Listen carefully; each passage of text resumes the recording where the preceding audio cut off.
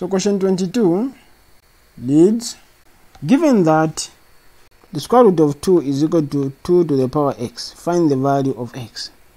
So what that implies is basically we have 2 to the power half, which is the square root, is equal to 2x. The bases are the same. If the bases are the same, it means the power should be the same. So what we need is 2 over 1 over 2 is equal to x. So we get the base. So basically x is nothing but half. That's how you solve this part, as simple as that. Remember, we are using the principle of indices. So if a to the power y is equal to a to the power x, it means x and y are equal.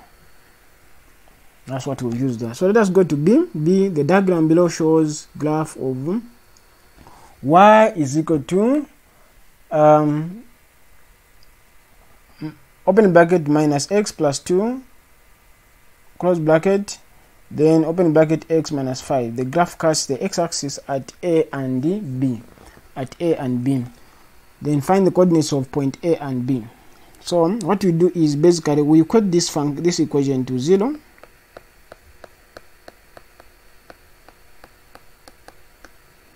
So what this tells us is this plus that, and x minus 5 is equal to 0.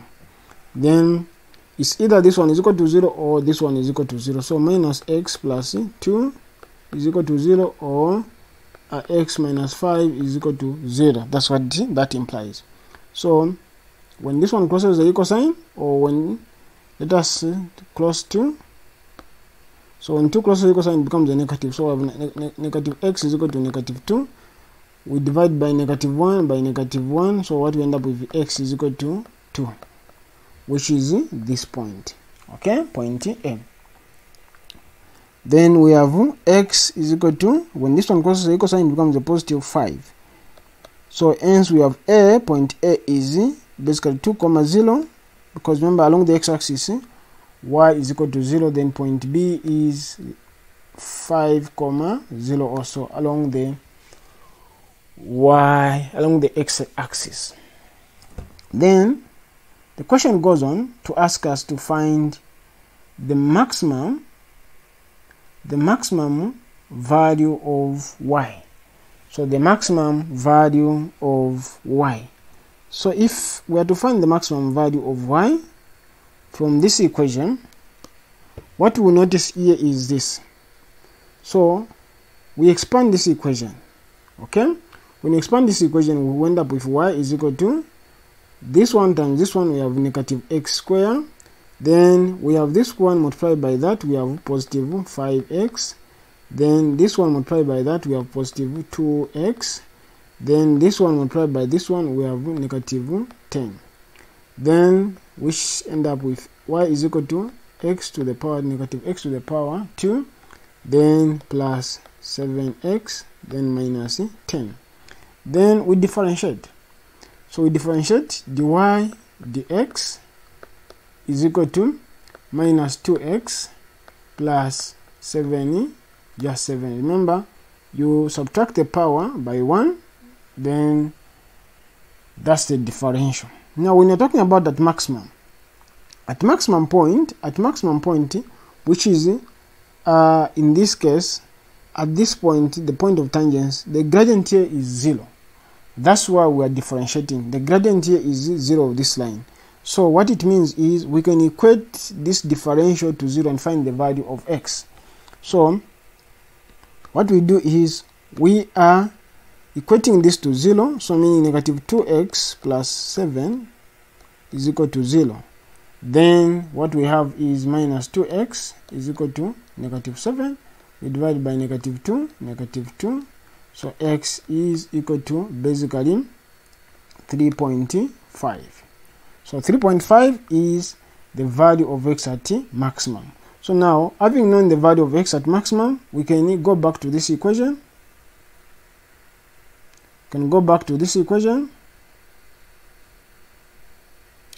Let me just lab this part.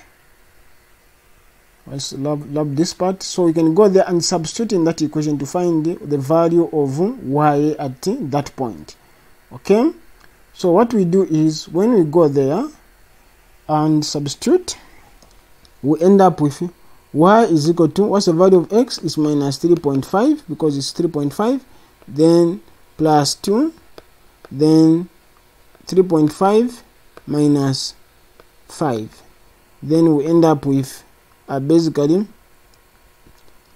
minus 1.5 multiplied by minus 1.5. So 1.5 multiplied by 1.5. So if you say 15 times 15 is basically 225. So 225, 2 decimal places backward. So 225, 15 times 15, if this is a 15, then 2 decimal places, because there is 2 decimal places. So we are ending up with basically a 2.25. So 2.25 as the maximum value of y. This is the maximum value of y. So basically, this is how you deal with question 22. Question 22. Let us move to question 23, our last question in this session. So let me just zoom a bit so that you're able to see clearly and follow along. So what is important is follow along, try, then where you're stuck, come and watch this video, listen to it, get the principle, then until you are confident enough. So question 23, the diagram below shows the speed time graph of a moving object. Find the acceleration of the object when t is equal to 3. So when t is equal to 3, t is somewhere here along this line. So this gradient is step. So the velocity there is constant throughout. So what we need to do is, we need to use the formula acceleration is given by velocity 2 minus velocity 1 over time 2 minus time 1. So what's the value of velocity from where it started from at 4 to here? We have is 24 minus 4 over from 0 to 5 times the 5 minus 0. So we end up with 20 divided by 5. So we get basically 4 meters per second square as our acceleration. So even when the time is 3, acceleration is not changing, it's remaining the same throughout this straight line. It's remaining the same at the same rate, which is 4 meters per second square. So probably, or please don't go and look for a 3 on this graph. Just know that if it's a straight line like this, the acceleration is the same, whether at this point or this point or this point, it will remain at 4 meters square, because it's the same slope. Acceleration just changes here, then here. Okay? Alright. So remember, acceleration is the rate at which the speed is changing. So between 0 and 5, the speed remained the same. What's the speed? 4 meters per second square. So even at 3 seconds, the speed did not change. It was increasing at the same rate. What's the same rate? The speed was increasing at 4 meters per second. Then between 5 and 10, the speed maintained at the same. If it's 100 meters per second, it remains 100 meters per second. That's why we are seeing here the speed is 20 meters per second. It never changed, never accelerated or decelerated, never increased the speed or reduced the speed. Then let us look at question B. Question B says, given that the object decelerates as 2 meters per second square, find the value of t. Find the value of t.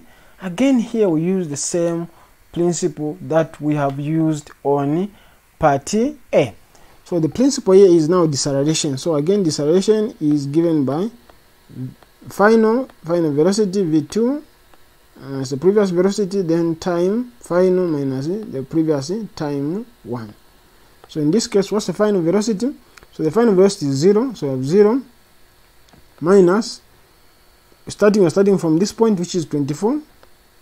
Then time, we are moving from 10 seconds to the final t, which is t minus 10. Now what we know is this is deceleration. So deceleration means it's a negative, reducing. So this is basically minus 2. Should give us minus 2. Then we solve for t. So what this 0 minus 24, we get a minus 24 is equal to a negative 2 multiplied by t minus 10. Then what we can do is we can divide by -2 this side and -2 this side. Okay, so we end up with 12 is equal to t minus 10. So solving for t, so t will is equal to 10 plus 12. So t ends is equal to 22 seconds. So 22 seconds is our answer to B. Alright, let us look at the last question, which is question C. So for question C, let me just create space. Just create space. So if I create space, we need to answer question C on this one. Then question C, calculate the average speed of the object in the first 10 seconds of the journey. The first 10 seconds of the journey. So basically we are just looking at these two parts. So we're looking at this area. This is the area we are looking at. Let us find that area. So we know that speed is equal to distance over time. So first thing is we need to find this area of this triangle as the measure of speed. So we have 3 parts. So what do you know distance will equal to? Basically, the first one is 4 multiplied by 5, which is this region. Okay, then next is this region, which is basically plus, is a triangle half. Okay, multiplied by 5 multiplied by basically 24 minus 20 minus 4, which is from here to here. Then we add this rectangle, which is basically 5 multiplied by 10. Okay, so what we get is basically this one is 20 plus this is 20 times 5 is 100 times half is 50 plus 50. So we end up with 120 as our distance. So the distance covered. So having known distance, we can find speed. So speed is basically distance is 120 divided by what's the total time? 10 seconds. So we get speed is equal to basically 12